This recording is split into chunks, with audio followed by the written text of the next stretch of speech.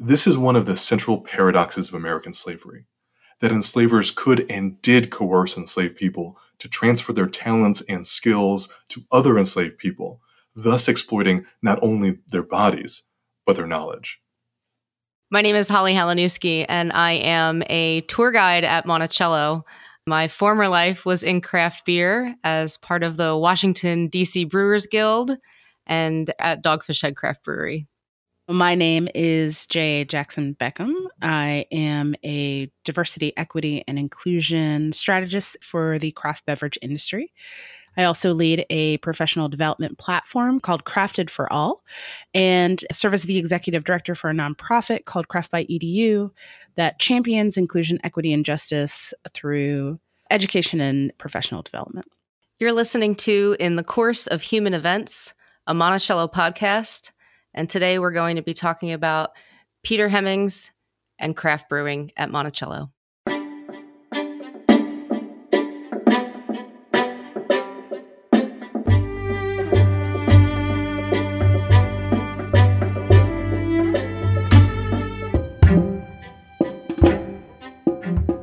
I am Andrew Davenport, the public historian of the Thomas Jefferson Foundation and the manager of the Getting Word African American Oral History Project, which records the histories of families who were descended from people enslaved by Thomas Jefferson at Monticello. Today I'm going to tell a story about beer, a sometime English sea captain and an enslaved cook at Monticello.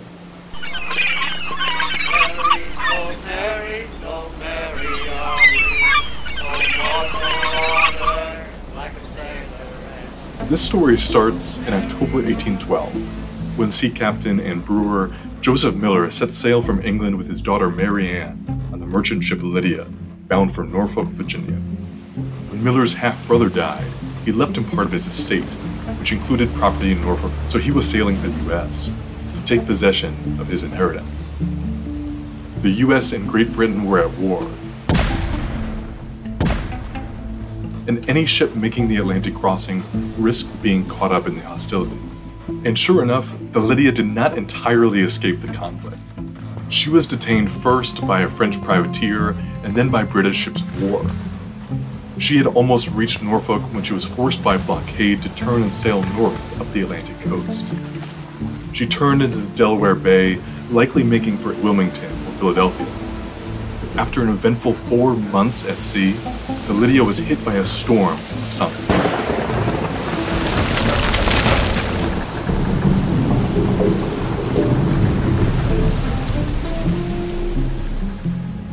Miller and his daughter somehow survived the wreck. Undaunted, they then embarked on a 5-week overland journey to Norfolk, where they were detained by the American government and ordered 120 miles inland to Fluvanna Courthouse.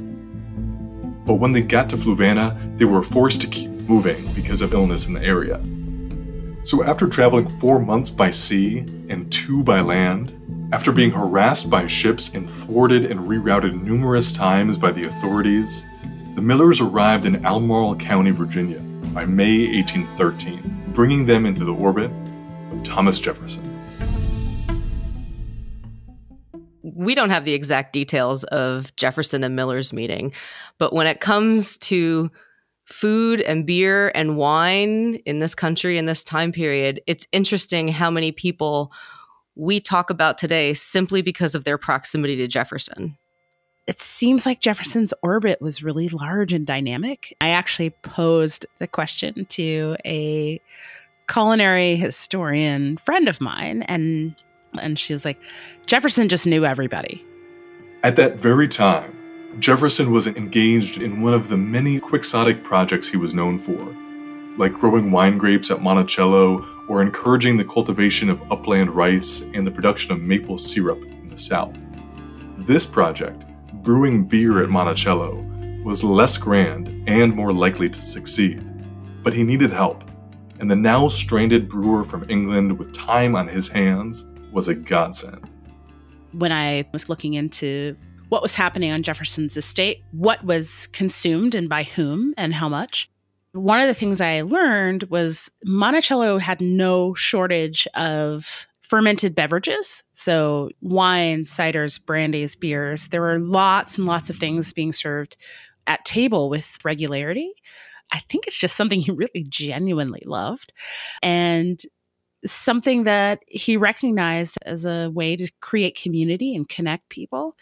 And then you overlay this on the scientific curiosity of a mind that is observational. And we certainly know that Jefferson had a very observational mind, and the depth of records that he kept over his life. I couldn't help but feel a little bit of a connection to the ways that contemporary homebrewers come to beer and brewing. I work in the craft beverage space, and this is an industry in the United States that has just about 9,000 breweries right now. And many of them are headed by people who were tinkerers and homebrewers, right? They had homebrew systems in their garages and took the leap to go pro. And I think it takes a certain type of mind to be interested on that level. Yeah, it makes total sense. Jefferson is interested in everything and in everything scientific, botany and agriculture especially. And just looking at the landscape architecture that he planned at Monticello, not only are there flower gardens, but vegetable garden, orchards, groves. He was an incredibly detailed record keeper. By September, Miller was at Monticello overseeing the attempt to make beer on the plantation. At his side was Peter Hemings, a multi-talented enslaved tailor and cook who had already received training in French cooking, and who was now chosen by Jefferson to learn the entire brewing process, from malt to bottle. Peter Hemings was a son of Elizabeth Hemings and her owner, John Wales, Jefferson's father-in-law. This made Hemings and several of his siblings, including James and Sally Hemings, half-siblings of Jefferson's wife, Martha. And that made them Jefferson's half-brothers and sisters-in-law. Peter Hemings was part of the Hemings family, which was the largest family at Monticello Plantation, enslaved by Thomas Jefferson. Peter Hemings was a husband to his wife, Betsy. He was a father. He was trained as a French chef. He cooked French meals in the kitchens of Monticello. He was a tailor, and he was also the brewer at Monticello. As I looked into the brewing history at Monticello, I only found Hemings through Jefferson's record keeping. I felt like I was only getting to know Peter secondhand and almost entirely through his accomplishments, which, as we've heard, are notable. But there's a barrier to really understanding this person and who he was and how he felt about his talents and his relationship to his enslaver and to the rest of his family.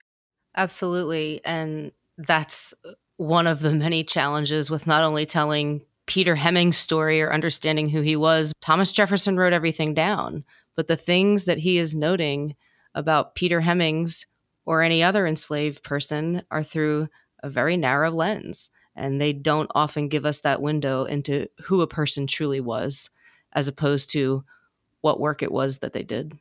I did a lot of my research looking through the library at Poplar Forest, which was Jefferson's getaway from the hubbub of Monticello. It struck me how many times he used the word alone or the word isolated to describe his experience at Poplar Forest. And as many as 95 enslaved people might have been working at Poplar Forest at any given time.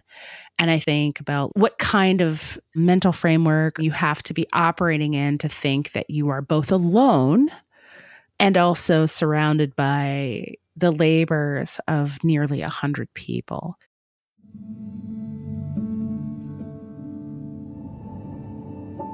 Peter Hemings had been trained to cook by his older brother James, whom Jefferson had chosen to take to France to learn French cooking in the 1780s while he was serving as U.S. Minister to France. In France, James Hemings could have appealed for his freedom, but Jefferson promised James Hemings would be freed if he would return to the U.S. and train his replacement. This ended up being Peter. I can't help but wonder about this. James Hemings knew he would be free, but only because Jefferson insisted he transfer his knowledge to his younger brother, who would remain enslaved. Surely both brothers and their family understood this impossible entanglement. It was an education in slavery.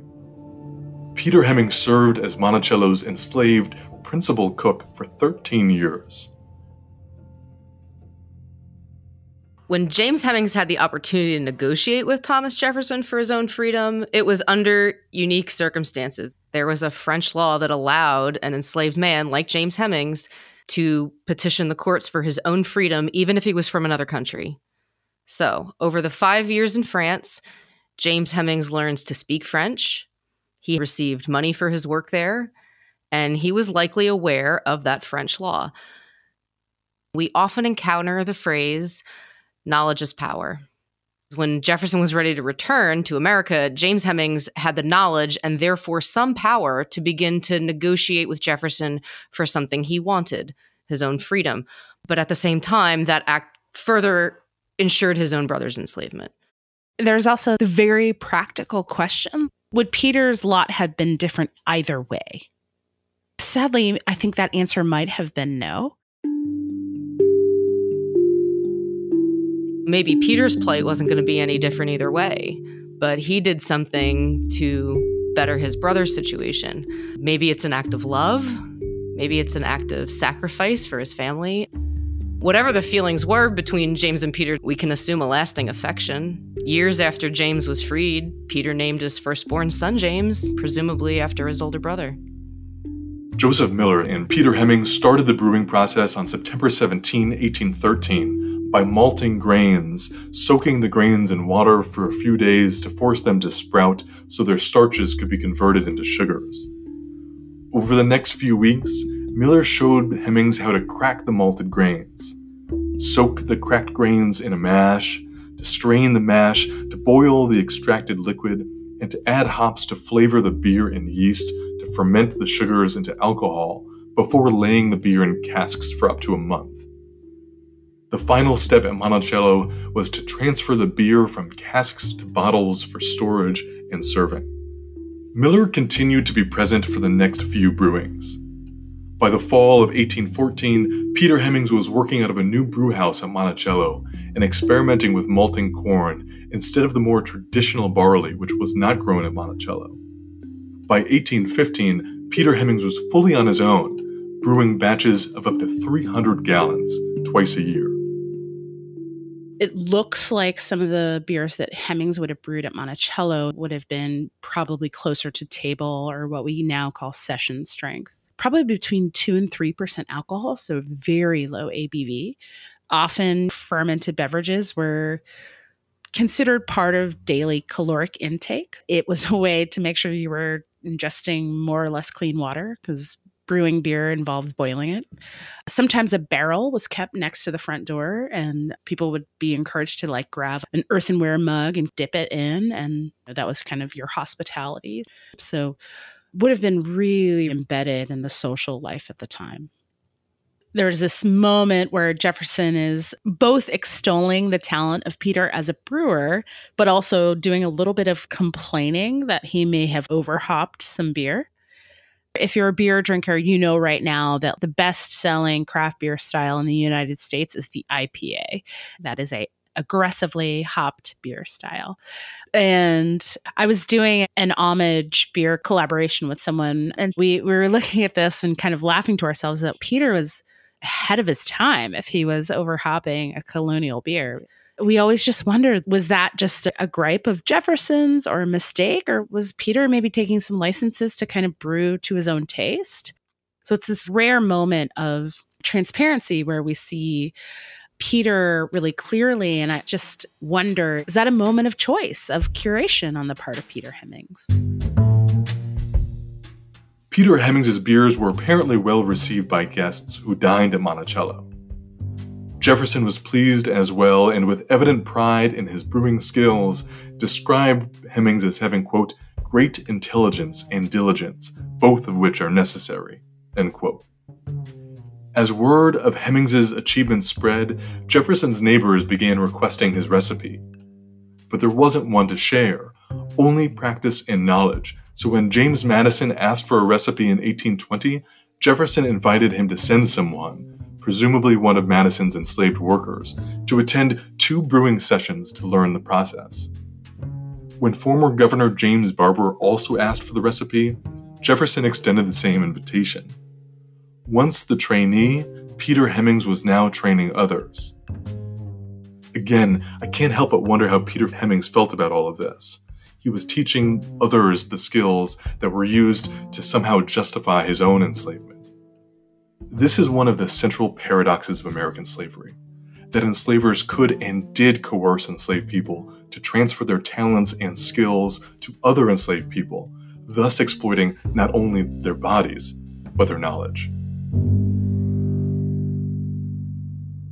This is somewhat of the MO, right? 2 dominant narratives come through in this story.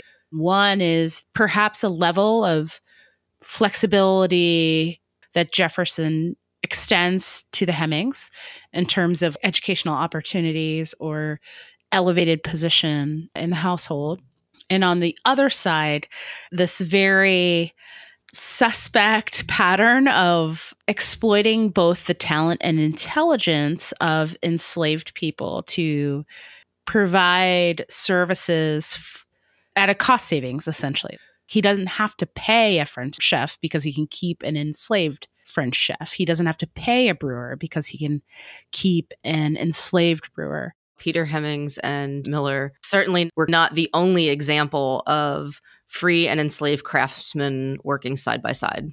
Take a look at John Hemings. John Hemings was Peter Hemings' brother, but he was also the enslaved head carpenter at Monticello who learned much of those master carpentry skills from a free white master craftsman, an Irishman named James Dinsmore. So many of the unique features of Monticello were created by Dinsmore and Hemings working together, including the parquet floor in the Monticello parlor. That was Hemings and Dinsmore. And Dinsmore actually said that the parquet floor was so difficult to create that he would never do anything like it again, even if he got paid twice the money to do it. John Hemings, who worked right alongside James Dinsmore on that project, could never utter a sentence like that about compensation or even about choice, whether or not to do it. I think I had a very simplistic view of slavery, where it was really just about enslavers thinking of the individuals they enslaved as less than human. And I think Jefferson 100% disrupts this assumption. I don't think he thinks of the people he enslaved as fundamentally less than human. However, I do think he participates in the idea that they are an exploitable resource and that they are inherently something that he can ultimately profit from. These are the bruising and heartbreaking complications of the time.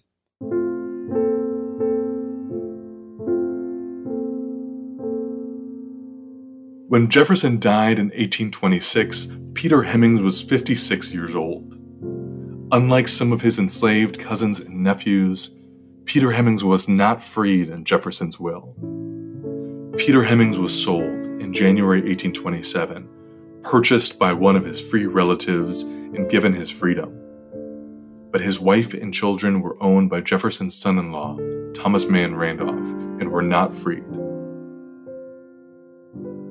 It isn't strange or unusual that Jefferson would free one family member and leave the rest of their family in enslavement. Enslaved families were split apart all the time, sometimes as punishment, sometimes by gift or by sale.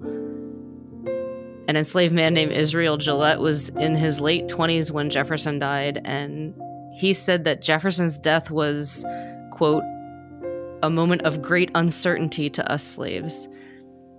And that's because Jefferson had only provided for the freedom of a few people. We know that by 1830, Peter Hemings was earning a living as a tailor in Charlottesville. The question here is, why did Peter Hemings pursue work as a tailor and not as a brewer? In writing on behalf of Joseph Miller during the War of 1812, Jefferson described him as engaged in, quote, the lucrative business of brewing, end quote. Lucrative. Peter Hemings had the training, skills, and the experience to succeed in this lucrative field. But he needed a brew house, large copper pots, a place for a large fire, and the ability to make an initial purchase of the grain he needed to get his business started. Peter Hemings, who had seen his brother James realize his freedom and saw his teacher Miller's financial success, died probably in the mid-1830s, knowing that his wife and many of their children would remain enslaved by the Randolph family. They would remain the property of the Randolph family for the next 30 years, freed only by the Union's victory in the Civil War and the abolition of slavery.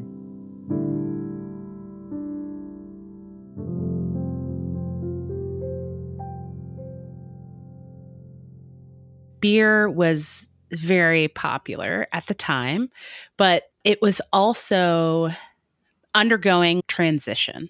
Prior to this moment, you would have seen this very small-scale domestic household brewing tradition, but you were starting to see the burgeoning industrial brewing industry. So he would have had a very marketable and profitable skill.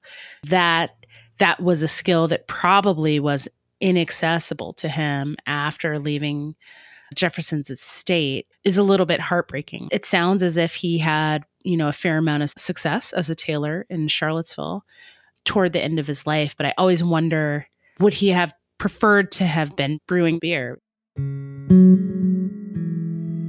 One of Peter Hemings' grandsons, Anderson Robinson, is my grandmother's grandfather. Monticello's Getting Word African American Oral History Project has, for many years, researched the family histories of descendants of people enslaved by Jefferson. Getting Word has conducted several interviews with Peter Hemings' descendants. Recently, we were made aware that one of Peter Hemings' great-great-great-grandsons is training to be a master brewer. Jay, to prepare for our conversation, I spoke with Gail Jessup White. Gail is a descendant of Peter Hemings, and she's Monticello's public relations and community engagement officer. We discussed Peter Hemings. We talked about his life, his talents, his strong family ties. But we also discussed how generation after generation, as we learn the stories of Peter Hemings' descendants, we repeatedly see the endurance, the strength, the character, and the resilience of Peter Hemings. The traditions that are passed down through his family show a cultural and a familial persistence that disproves the institution of slavery and showcases what we might imagine the individual character of a man like Peter Hemings was. When I think about the tradition that might have been passed down from someone like Peter Hemings, I have to believe there are so many more Peter Hemings in the world who are simply invisible to us because we don't have the window. Right now, less than 0.5% of craft breweries in the U.S. are owned by African American owners, and the sense that they may have a history that they simply have not been able to access is a really interesting prospect to me.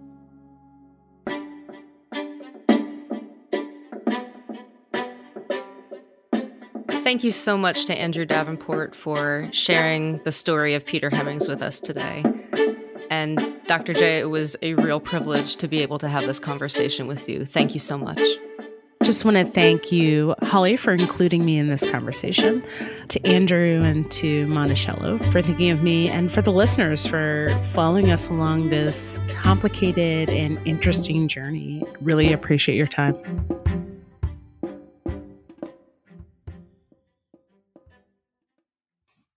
Hey there, Chad Woolerton, Monticello's Director of Digital Media here to announce the launch of a new beer. We're excited to have worked with local partners Blue Mountain Brewery to create Monticello Mountain Ale using honey produced right here at Monticello. Monticello Mountain Ale is meant to recognize the long and rich history of brewing here. It is available exclusively at Blue Mountains breweries and at the shops at Monticello. We hope you'll come up to Monticello soon to try this new beer and honor the accomplishments of enslaved and unsung brewers like Peter Hemings.